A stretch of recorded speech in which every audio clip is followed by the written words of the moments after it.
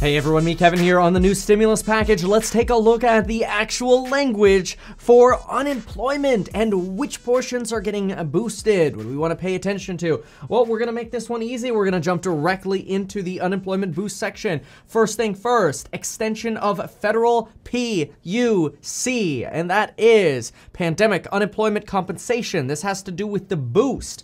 And here's the language for the boost. The expiration will be, instead of March 14th, 2021, it will now be August 29th. So that would be the week ending August 29th is when unemployment will expire. This is different from through September, which is what Joe Biden had mentioned sort of on the campaign trail during the Georgia runoff elections. It looks like he got whittled back to essentially the end of August rather than through the fiscal year of the United States, which does end September 30th of every calendar year.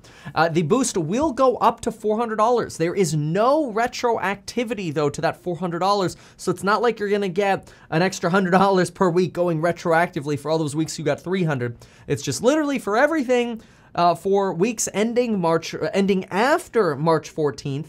And before August 29th, you will get a $400 per week boost. Now, one of the first questions that came up for me in this section was, hey, what about that extra $100? A quick, by the way, example as to how that extra $100 boost works. I mean, by now, you probably already know because you're either getting it or not. But in case you're not getting it and you're wondering, like, wait, what extra $100 boost? How does that work? Okay, so here's just a quick example.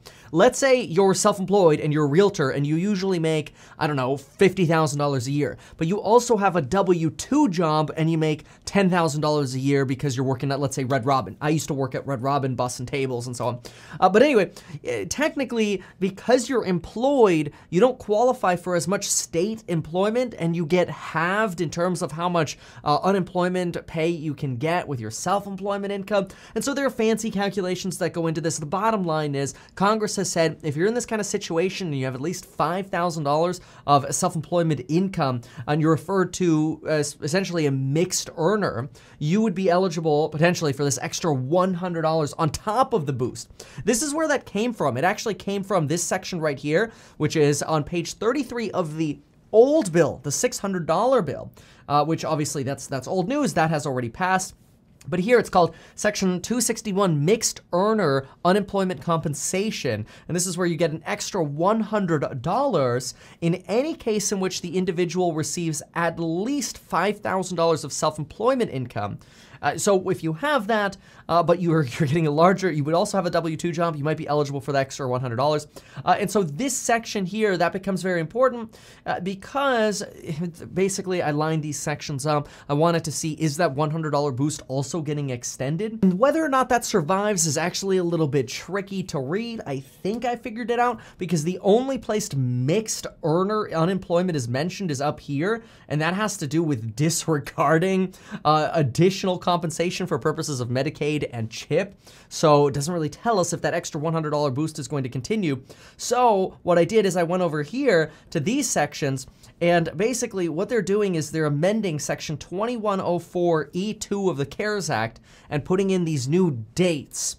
And they're also adding these new dates for section 2104B, which 2104B is exactly, going back to the old bill, where the mixed earner status was amended in by the $600 bill. So in other words, I'm pretty sure the $100 boost for people in that situation will also be extended through the 29th.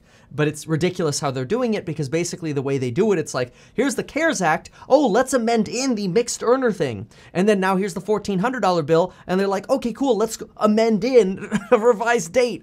It's a mess how Congress does it. But if you're wondering about that $100 boost, I'm pretty confident, I'd say 90+% confident the way I've read this here, that that $100 mixed boost will get extended through August 29th as well. Okay, sorry, that took a while on just that one section there. Extension of full federal funding for the first week of unemployment. Usually you have to wait a week to start getting your unemployment compensation. That was replaced by the CARES Act, where they're basically giving you that money a week earlier than you would ordinarily get it. That is being extended. Then we are also seeing the extension of PEUC, the Pandemic Emergency Unemployment Compensation. That's your state eligibility, and that is extended from 24 weeks to 48 weeks. also the August 29th date here. Then we have an extension here of short-term compensation will also be extended to August 29th.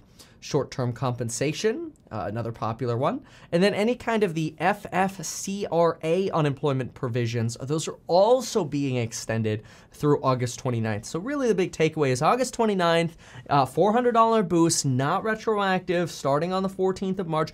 And that $100 boost, if you're in that mixed earner category, should be there as well. Pretty confident of that. Not 100% on that one though, because the way they write this stuff is insane. Then we've got, let's see, extension of full federal funding of extended unemployment compensation all the way through August 29th as well. And that's pretty much the gist of it for the unemployment section. So the unemployment section out of the other ones actually takes a whole lot less to explain. Pretty straightforward, kind of what we expected, but good for you to actually see it in black and white.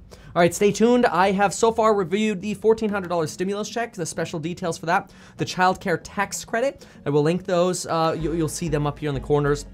Or just go to the stimulus playlist on my channel and you'll see them. Obviously, now we've done unemployment. I'll go into the other sections as well. Stay tuned.